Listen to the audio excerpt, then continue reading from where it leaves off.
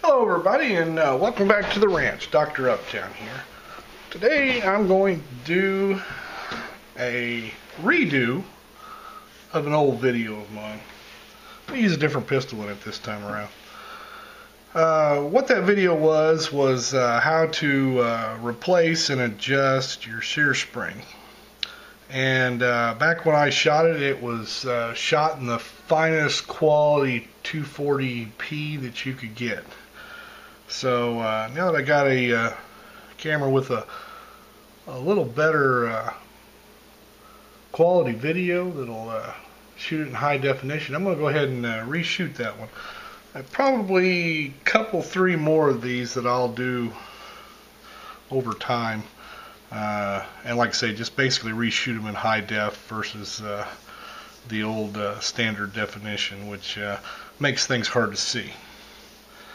To get started here, first thing we're going to do is go ahead and remove the magazine out of this pistol. This is the Essex pistol from the Essex rebuild. And to get where we need to go, we're going to start by removing this mainspring housing, which is this piece right here. It's held in place by a pin here and indexes into the frame down below with a couple of grooves that hold it into place. To go ahead and remove that, just go ahead and knock our pin through. This one is tight enough that we probably can't do it just by hand. Once we've got that out, we'll go ahead and slide that mainspring housing out. Next thing we'll need to do is go ahead and remove our grip safety. And to do that, we go ahead and put our hammer into the cock position, remove our grip safety up to the halfway point, and wiggle it as we're pulling it out, and it comes directly out. Plunger, spring, and pins, sometimes they go flying, sometimes they don't. Okay, we'll go ahead and ease our grip safety out. And what we're left with is our hammer bow, and our Sear Spring. Go ahead and pop our Sear Spring out. This is the spring that we're going to concentrate on. I'm going to show you a few things in here. I have changed my lighting method a little bit, and I'm hoping that that'll give us a little clearer insight on the inside of the pistol. Once we've removed the spring, we have the disconnector here. This is the back of the trigger bow here. And this is the bottom legs of the sear here. Sear, of course, is what engages the hammer and prevents it from falling. The disconnector here resets that sear. And of course, the hammer bow, as it goes in and out, is what will fire with the sear, in combination with the sear.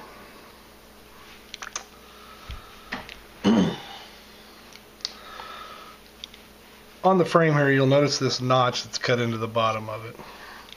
What that notch is it is the index point for this leg that's on the inside of the Sear Spring. And it sounds like Tactical Harley is awoken from his nap. So I will pause here momentarily. On our Sear Spring, most of them are you'll find in this fashion. They're three legs. There is an aftermarket one out there where this center spring is actually split into two smaller springs. Whether it works better or not, I don't know. The way this spring works is it sets in the pistol, and it actually gets its spring tension by being compressed by the mainspring housing, which comes up over the top of it. This first leg of the Sear Spring is what controls the actual sear itself. And how that does that is you'll notice that it's got this notch on it, and it'll actually set on the sear in this configuration here. I'll pull that in a little bit so maybe you can see it a little better. That's how that would engage on the sear itself. So that sear leg sets on there so that it is in that basic configuration. The center leg, and you've seen this before on several of the rebuilds, because a lot of times what we'll do is we'll put an angle on this inside of this center leg. This is the leg that controls the disconnector right here, and it rides on this surface of the disconnector right here, and it basically pushes it up and holds it in the upward position. As the slide operates in recoil, that disconnector runs right along here. When it goes into this groove here is where the disconnector resets, and then during the rest of the cycle it's under compression. And you can see the disconnector sticking up out of the top of the frame in this frame right here. And you can push on it and see that it is under spring tension when it is in the compressed position. The third leg of the Sear Spring is what controls the grip safety, and that's what gives spring tension to the grip safety. So as this spring is placed into the pistol, it's indexed into the notch and set alongside so that it's riding right on the edge of the sear as I showed you earlier. And once the mainspring housing is pushed into place, as I said, it will cause the spring to compress down. And you can see that this leg continues to stay on the sear. This leg has just began to engage the disconnector, and this leg is sticking out. And that's what, like I say, that's what gives you spring tension on your grip safety. If you've got a grip safety that when the frame is assembled, if you've got a grip safety that's floppy, if it doesn't take a positive force to engage it, then what you would like to do on that is take this and bend this out more. And that will give you this positive engagement so that it requires pressure to push in that grip safety. If you're having problems with your sear resetting because of your disconnector being a little loose or floppy in there, as I said, it should take a positive force to be able to push that disconnector down. If you don't have that, you can add pressure to that disconnector spring by pushing this inwardly. Now, one thing that this also will do is this will also add pressure to your trigger pull. So if you have a sub 3 pound trigger pull on your 1911, you go ahead and also would add pressure to that center leaf. I really wouldn't recommend anything below about 3.5 pounds on a 1911, and you can tell that by testing your trigger pull once you've got your assembly completed. But this would be how you would add to the trigger pull. If for some reason you were at 5 or 6 pounds of trigger pull, you can decrease that trigger pull by pulling this leg back and taking some of the spring pressure off of it. The sear leg, which is this outside leg here, like I say, it controls your sear pressure. And as I said, it'll set on your sear in this configuration here. The sear will engage your hammer like this. This is the configuration the pistol's in when it is in an uncocked position. As your hammer moves back and into a half-cocked position, the sear will engage on this notch right here. Now, as you can see, that's a fairly substantial notch. It allows for a little bit of play. Depending on the manufacturer, some of them will even have a piece of metal that will come down and actually capture the sear, so that there's no way that the sear can become disengaged at the half cock position. This particular manufacturer doesn't have that option, but they've got quite the shelf for the surfaces of the sear to wiggle around on before it comes out of the half cocked position. As the hammer continues back into the fully cocked position, the sear will engage these two surfaces right here. And as you can see on this particular hammer, that's gotten into the cutout that they've allowed for the trigger bow. So you're only actually engaging two small surfaces right here. And the way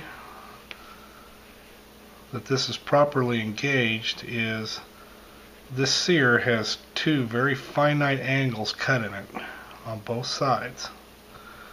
And what that does is, with those angles that are cut in it, it allows for a perfectly flat surface to set against these cocking teeth here on the hammer.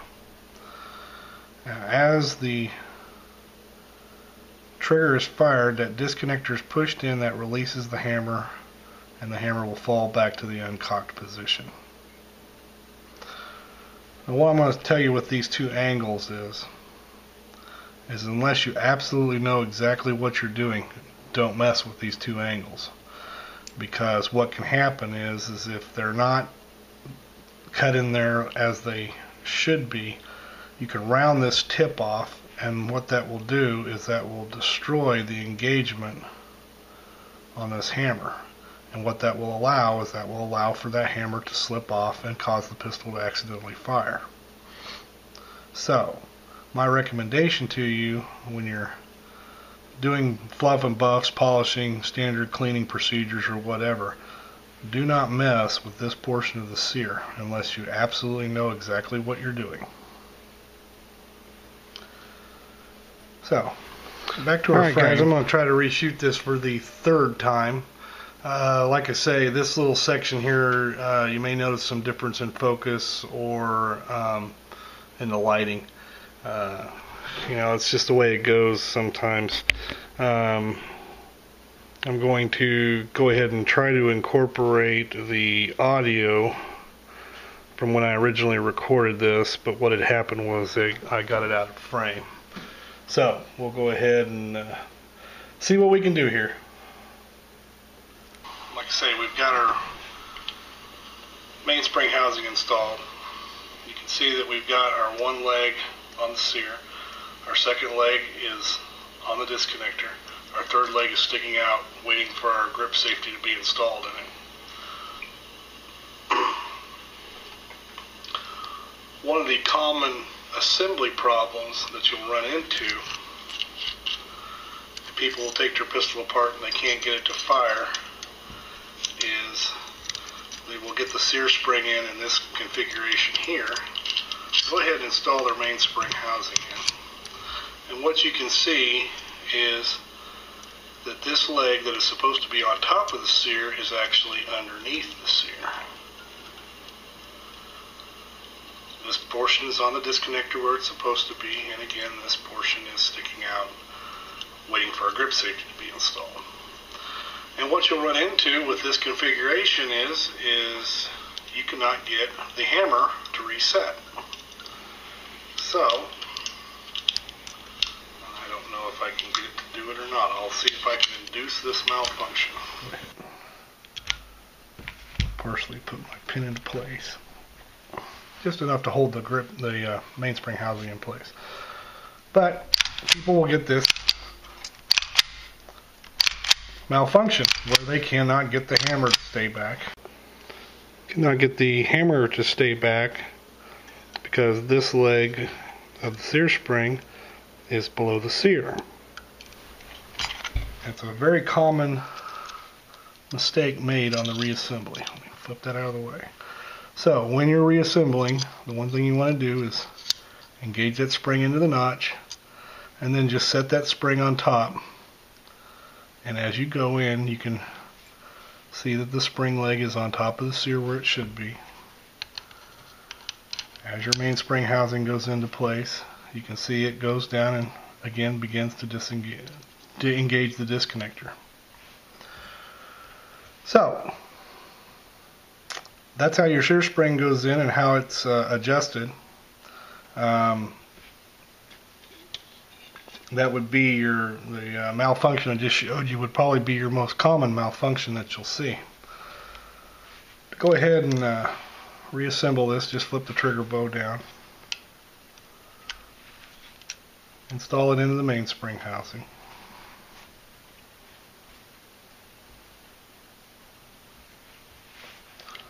Take our grip safety and we'll put it into place. We do have to run this back to caulk. We'll install our plunger spring and plungers into the plunger tube. Line up our holes. Reinstall our grip safety. And we'll see how well I can do this since I did not go ahead and remove the slide. I got it in there like a champ. So, once we've done that, go ahead and... I had a question on this, whether to do this with the hammer up or the hammer down. It really doesn't matter. Most of the time what you'll see me do is with the hammer down, and I'll just use my tabletop as a leverage to go ahead and get this pin installed. In this case, I'll do it the opposite way that I normally do it, just for the sake of argument, to prove that it can be done either way. Let's got it back together. Now, since we've messed with our Sear spring, we're going to go ahead and function test this. First function test we'll do is that the hammer goes back, and it does lock back into the back position. We will push on the trigger to see if it will fire without the grip safety engaged, and it will not. We will do the same thing with the grip safety engaged, and it does fire. We'll go ahead and pull that back, flip our thumb safety up, and see if it will fire with the thumb safety engaged, which it will not. That's a good thing. We will disengage our thumb safety and make sure that the hammer does not fall, which it did not. Now, the next test we'll run involves slingshotting the slide. Basically, the only time that this is a good practice is when you're performing this safety test. Otherwise, it's not recommended on the 1911 that you slingshot the slide and allow it to close under the force of the recoil spring without it chambering around. And the reason because that is what it can do is, because there's not a round going into the chamber, which would help slow the slide down, what can happen is as that comes in, it pushes down on this disconnector and slaps this sear around to reset it. And as we've already talked about, you have two very, very finite angles cut into the sear. When you do that, you can damage those angles and round those off. And as we discussed, with those angles rounded off, you basically lose the integrity of this sear to hold the hammer back in position. And at some point, it will cause you to have a discharge when you're not intending it. So, like I say, we'll go ahead and perform this test. We're going to do two things. One, we're going to pull the slide back, allow it to slam forward under the pressure of the recoil spring. We're going to be watching to, one, make sure that the hammer does not turn around and follow the slide back down. After we've done that, assuming that the hammer does not follow the slide back down, we will then release the pressure off the trigger and wait to hear a click.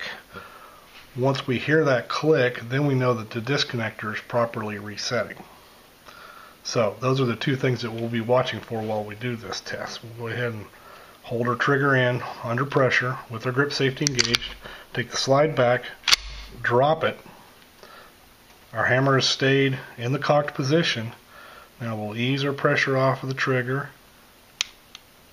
And there was our click for our disconnector re-engaging. So we know that 1, our hammer's not dropping, and 2, our disconnector is resetting. And we can go ahead and dry fire that. If you were ever curious to know if your firing pin was being engaged with the hammer tap, the other thing you can do is use a pencil, erase her in first, engage your grip safety in your trigger, and see if it shoots the pencil out. If it does, then you know you're getting full travel on your firing pin. So anyway, this is the Sear Spring adjustment, removal, and replacement in redo. I hope you guys find this interesting. We'll talk to you later, and have a nice day.